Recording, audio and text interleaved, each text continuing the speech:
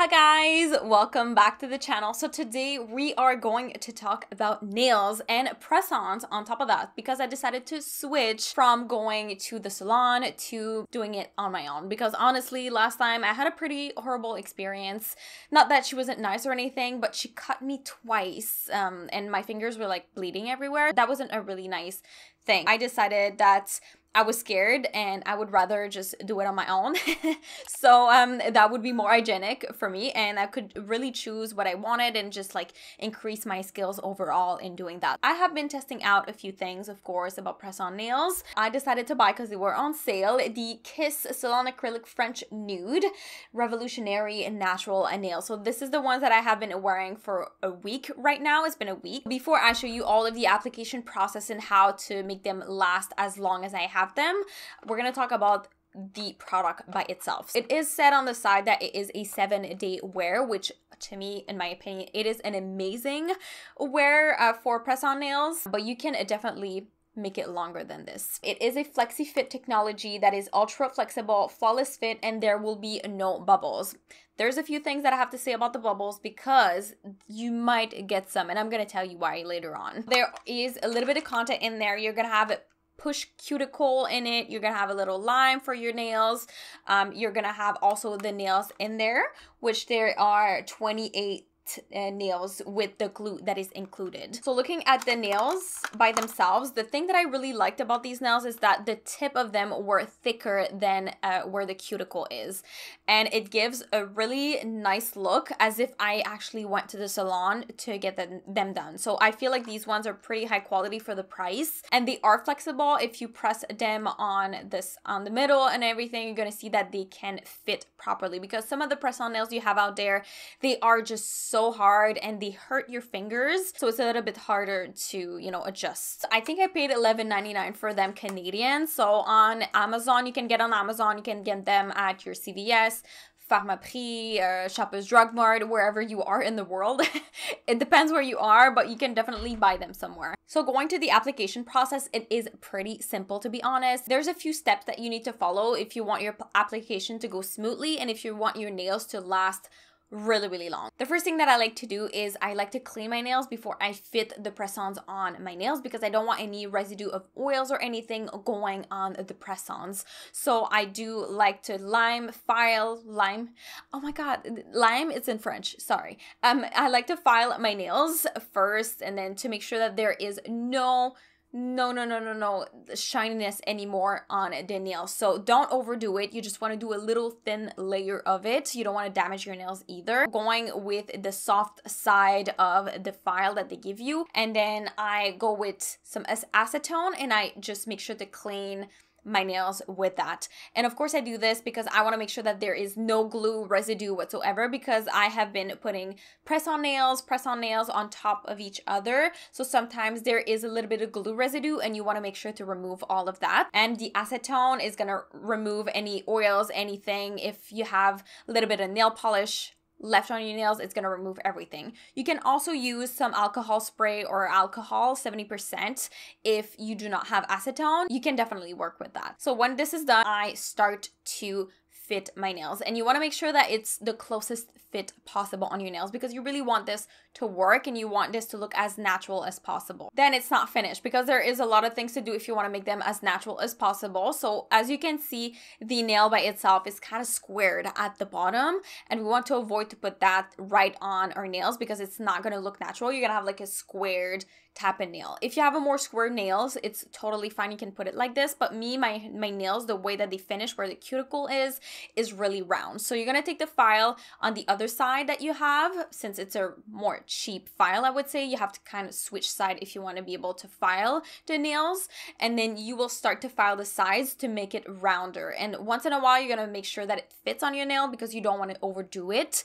You want it to be almost perfect to your size. So you do one nail after the other, you know, make it look cute, make it look nice. You make sure that you kind of push on the side, because sometimes when you are filing the nail, there's gonna be some residue and you wanna remove that residue, because if you leave the residue and then you glue the nail on your nail, which makes sense, there's gonna be a little flip of kind of plastic coming out, and you want to remove that before you see it last second. So before you continue, you want to clean your desk from all the powder from the press-on nails, because if you leave all the powder there, there's a possibility that it's gonna go behind your nail, and then you're gonna see a little bit of, you know, powdery stuff under your nail, and you want to avoid this as well. So then after that, you're going to take the little cuticle pusher that comes with the pack, and then you're going to push your cuticle far, like as the furthest that you can. And you don't want to be cutting your cuticle, because I stopped doing that. And the reason why I stopped cutting my cuticles is because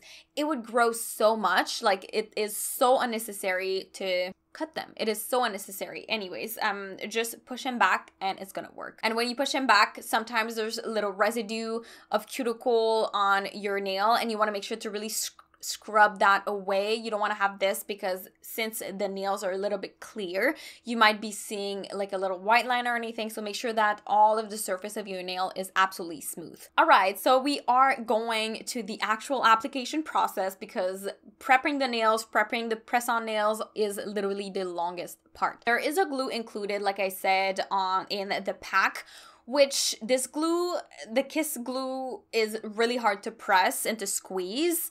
So I would maybe recommend you getting another one than this one, because, like, for example, something that you buy separately, something that is easy to squeeze, or that with gravity the glue comes out, you know, because this one was really hard. I had to struggle with it.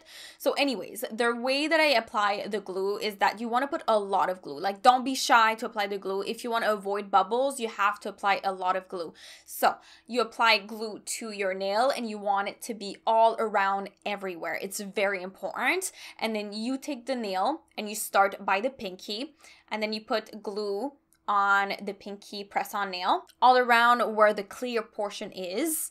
And then after that, the way that I apply the nail, and I hope that I'm going to be explaining this right. So you take the nail and then you're going to put it down, and since the cuticle is pushed back, you're going to push the nail kind of almost under the cuticle that you pushed. So then when the cuticle comes back, it goes a little bit over the press-on nail. So then it's gonna make the press-on nail look super natural that way, as if it was part of your natural nails. So then you do this for every single one of them, and you have to make sure that you put enough glue. If you do not have enough glue, and if you don't put enough glue, it's gonna create bubbles, it's gonna create different colors all around. And I'm gonna show you, because the first nail that I applied, I didn't put enough glue and then it might pop off if, like, you do a harsh movement and you knock your fingers or something, it might remove. And that's what happened. My cat did something crazy and the pinky removed, because it was the first nail that I applied and there was less glue coming out. So you have to make sure that you are putting enough glue. And the other thing that I noticed while applying the press-on nails, it's saying to apply a firm pressure, which, do not press like crazy. That's what I was doing, you know, with this hand.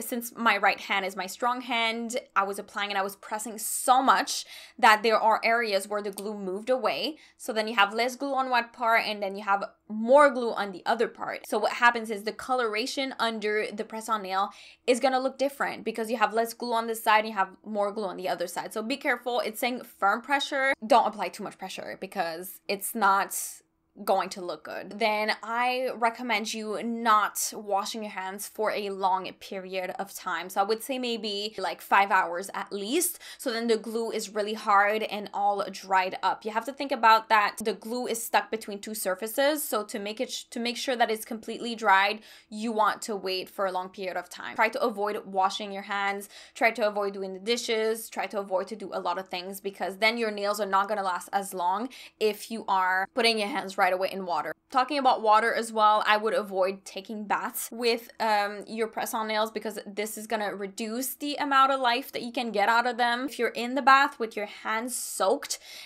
and if there's soap or if there's a bubble bath or whatever, this if you soak it too long, like it might peel off, and that is completely normal. Glue can just come out, you know? All right, so after 1 week, I would say that the first one, I didn't apply enough glue, so this one doesn't count.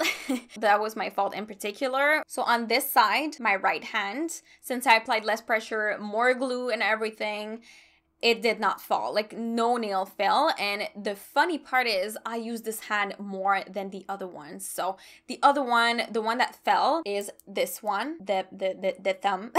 The thumb fell because I did a harsh movement like this, like literally today, and then it hit like the corner, and then the nail kind of lifted, but only on one side here, which is okay. I was like, ouch, because it's really glued properly. I just decided to put it back on, and it looks absolutely new. So even if one pops up, if you have your glue with you, you can just reapply it and it's gonna look good as new, just like the other ones. So also, when you re-glue your nails, the thing that might happen is that if you don't put the glue properly, there might be some white little dots on the side, which is totally normal.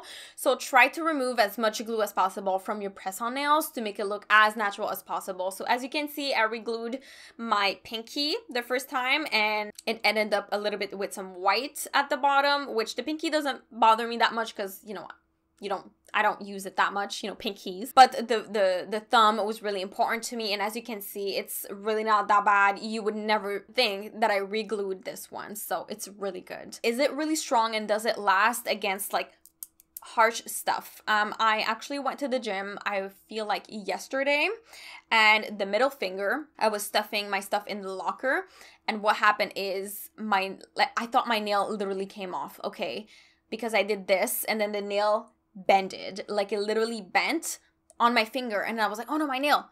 And then I tried to remove it, and it wasn't removing. And then I was looking closely to it, and there's a line where it bent. So the nail, the glue is very strong, the kiss glue, but the nail itself after a week kind of weakened in this part, which is totally normal because it's thick and it goes to thin, and then it bent. But then now I'm not able to bend it. It's just because there was a lot of pressure and it decided to bend on its own. But it still stayed there.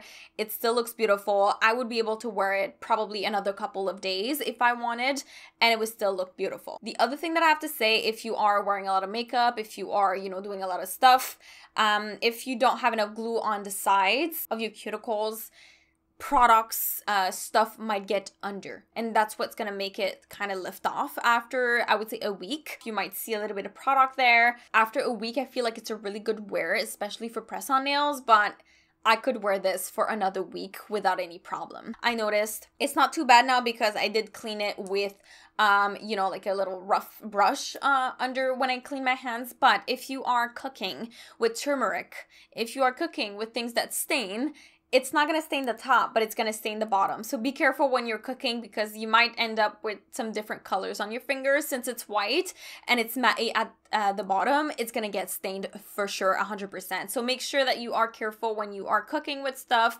If you have dyes, if you have makeup, make sure to like really clean your nails properly because you're going to be able to see it. So, yeah.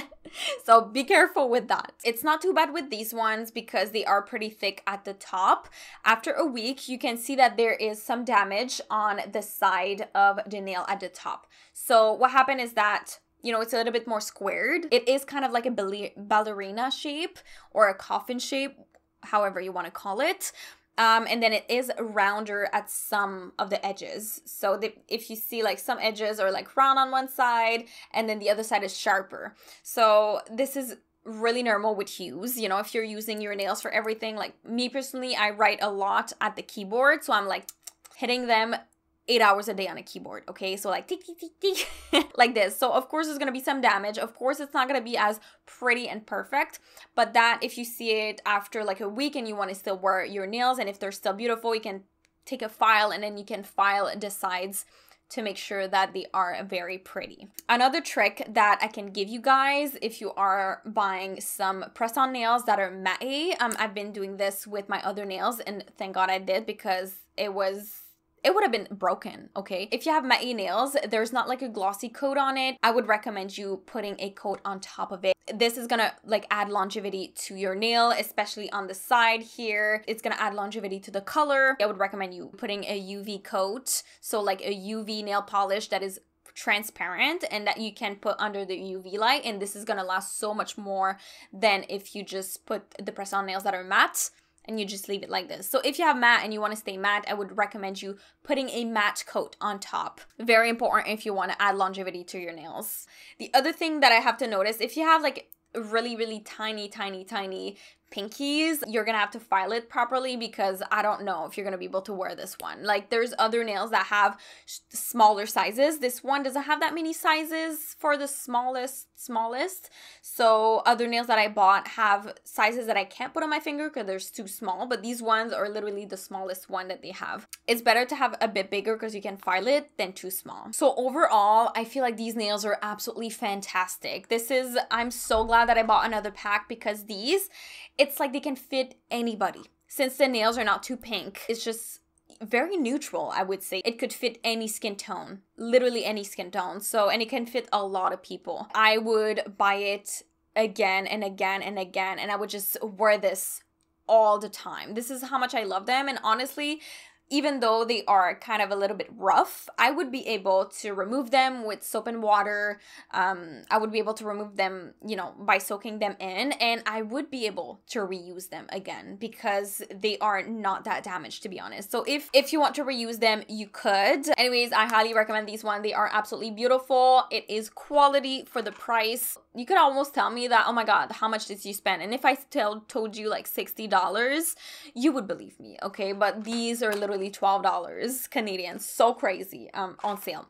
I think on Amazon they are cheaper, so it's going to be listed down below if you want to go check it out, but it's going to be amazing. So anyways, this is how I apply my nails for them to last so long and for them to look absolutely flawless and super natural on my nails. And I do this the same with, you know, colorful nails, with matte nails, anything. You can apply this technique to literally anything and it's going to work perfectly, I assure you. So if you have the same technique, please make sure to tell me down below. I would love to know if you have any tricks on other stuff. I don't know, maybe you have like a revolutionary technique that you are using for your nails, but honestly, I am in love with press-on nails and I will only get press-on nails from now on. Never going to the salon again. It is super expensive and I can take the amount of time and do it myself. So make sure to like the video, comment down below again, and make sure to subscribe to my channel for a whole lot of content every single week on beauty, lifestyle, reviews, and a lot more. So thank you so much again, guys, for watching. I love you guys so much, and I will definitely see you in the next one.